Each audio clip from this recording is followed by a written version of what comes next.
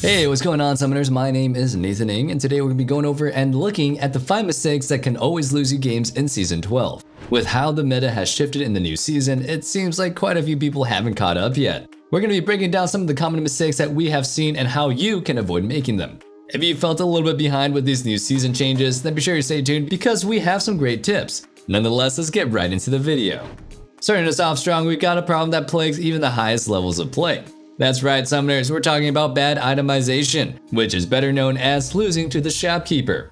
Itemization is a fairly sensitive topic in League of Legends, however, its importance has skyrocketed these past 2 seasons. With the new item rework and the introduction of the new dragons, being able to build the best items has become a necessity for all players. In the older days of League, there was rarely that much build diversity. Marksman built Infinity Edge and then Bloodthirster, mages grabbed Zonius and then Deathfire Grasp, tanks all built the same items, etc. Now each game tends to offer a unique opportunity to adapt so you and your team have a fighting chance at all times. Some champions offer build paths that allow for faster spiking, such as Kai'Sa. She is able to build a long-range poke build that provides her team with AP, or she can instead opt for an AD build that spikes early for more fighting power. Tanks can now look to itemize Sunfire for additional damage, Chem Tank for diving power, Frostfire for CC, and etc. Even supports have quite a few build options that can give their team a slight power boost. Needs a kite or dive? Well, grab a Shurelius. Needs a stain for long fights? Moonstone is your best friend. Gotta dive with your team and do more damage? Well, even Shroud is finally here. The game is more complex than it has ever been when it comes to itemization. To make sure you don't fall prey to the shopkeeper's ridiculous purchases, we recommend you learn the purpose of items. Ask yourself why a certain item is built and what it provides. Be sure you don't follow a simple cookie cutter build every single game. For example, we provide a lot with our other videos, but just take it with a grain of salt. If you're unsure why you build a certain item, then be sure to search around. There are resources all around you, which will lead us to our next point.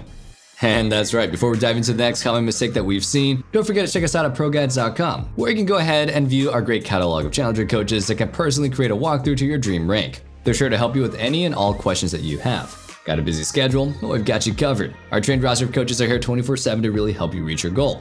Plus, we've got a sale going on right now. Just use the code WINTER for 20% off your ProGuide subscription. So what are you waiting for? Check us out and take advantage of this amazing sale. Regardless, let's get back into the video and dive right into the next big mistake that we often see. I'm sure you've all heard it before, but we've got to say it again. A lot of players at the moment are not playing around their win con. With the new season changes, games have started lasting longer and are currently favoring hyper carries. These hyper carries are often found in the bot lane with champions like Jinx, Aphelios, or Vayne. However, they can also be found in the jungle with somebody like Viego or mid lane with champions like Corki. Regardless of where the hyper carry is, it seems that many people have forgotten how to play with them. When it comes to hyper carries, they easily become your best way to victory with enough time. If you're able to get these champions a lead, the amount of time that they need to completely take over the game only gets shorter. The important thing to note is that hyper carries will often reach power spikes and their allies will not play around them. Whether you're the hyper carry or you're just an ally on your team, it's important to know how to play with them. Now, this doesn't mean that you should drop everything and pour all of your resources into them and follow every single play that they make. Instead, you're going to want to communicate your shot calls better, and be sure that before you make a move on a big play, that your carry is nearby. If you're playing a tank, then be sure to front line for the said carry. Maybe you're the support, then provide vision so they can go ahead and safely farm and try to peel them in fights. Are you a bruiser or mage? Then use your kit and provide CC and damage so that your carry can deal high amounts of DPS in the meantime. Are you the hyper carry that we're talking about? Then put your ego aside and be sure to play with your allies. You are your team's late game insurance and will most likely have all the gold. Make responsible plays and let your allies know how they can best help you out, so that way you can go ahead and help them to victory. Overall, League of Legends is all about team play. Put your pride aside and work with your team to get what you came here for, a nice, clean victory.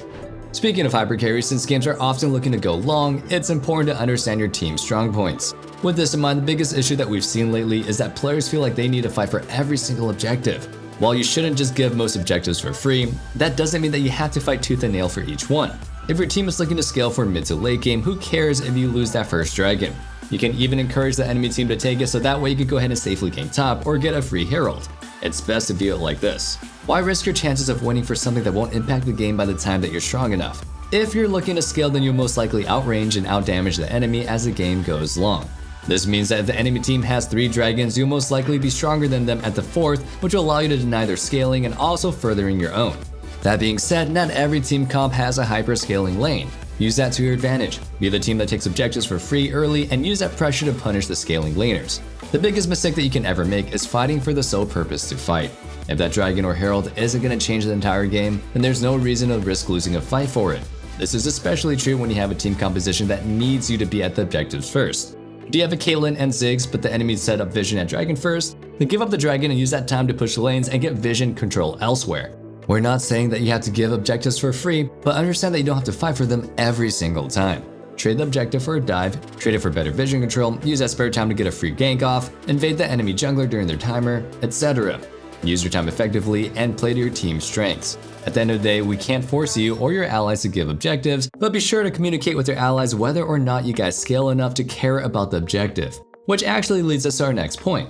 Now before we continue on with the video, don't think for a second that we have forgotten about everybody's favorite ProGuides tradition. For our question of the day today, we want to ask you guys, what is one mistake that you see your allies make?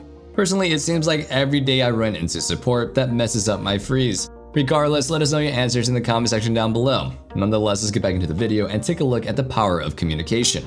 When it comes to League of Legends, it can be pretty controversial to talk about communication. Some players feel like the community is far too toxic and that you should approach every game with a mute all attitude.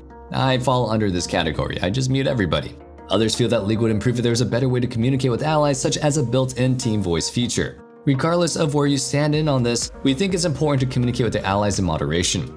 Of course, flaming your allies is never a good thing to do, as it doesn't provide any benefit for you or your team. However, we do think that you should be talking to your allies and providing important information for them to play around. One big lack of communication that we often see with teams is not telling each other about power spikes. If you know that you are going to be weak at first dragon, then it can be game-changing to let your allies know that they shouldn't fight it. Do you spike incredibly hard at 3 items? Well, tell your team so that way you can go ahead and CS before you get into a big fight. Does your team comp favor a specific playstyle? Be sure to let your allies know so everybody can act accordingly. Or maybe you know exactly how a jungler paths because you've played them before or you just mastered that champion.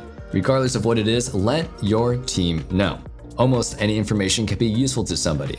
That being said, we don't recommend that you constantly blow up the chat with micromanaging requests and actions. Some players may find it annoying and end up muting you, which means that they won't hear you at all. It's all about finding a balance and how to communicate with your team, but most importantly, be sure that you communicate with them. Use your chat, time summoner spells, make shot calls, and be sure that your pings are useful. Don't assume that most things are common sense. Be the reason that your team wins. It'll take some practice, especially if you're far more of an introvert, but in the end, it will definitely pay off. Last but certainly not least, we've got arguably one of the biggest mistakes that we can see people make season after season. This is a mistake of trying to force yourself to have a champion ocean, which is a little bit bigger than a pool. Being able to play multiple champions can be incredibly useful and offers a really fun playstyle. However, unless you're grinding out tons of games every day, you're setting yourself behind and shooting yourself in the foot. Time and time again, I'm sure that you have heard to one-trick a champion, and this time is no different.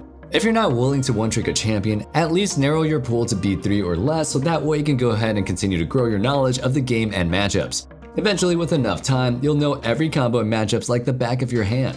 Being able to know the ins and outs of champions makes all of the previously mentioned mistakes easier to avoid. You don't have to worry about itemization because you have learned the best way that you can build. You'll be able to understand the win con better because you'll know your champion and their role.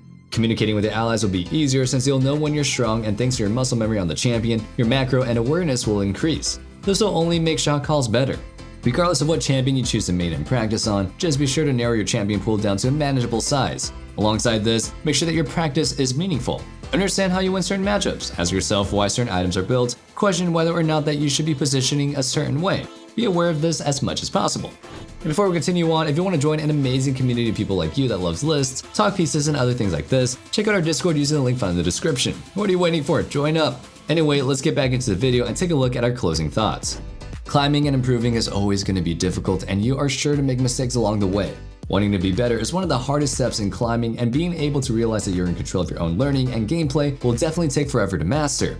However, you've already taken your first step by watching a video like this. It means that you're willing to learn and willing to improve, and don't take that for granted. An old friend once said, in the end, every game isn't winnable, but if you aren't reflecting on your games and actively improving on your own gameplay, then you'll struggle to climb. Once you perfect your own play, you'll climb naturally. Nonetheless, thank you guys so much for watching. That sums up our video for today. Don't forget to join our ProGuides family at ProGuides.com. We offer exclusive giveaways and classes that you won't catch anywhere else, so stay tuned and don't forget to like, comment, and subscribe. See you guys back in the next video, but until then, stay safe, stay healthy, and have a wonderful day. Peace.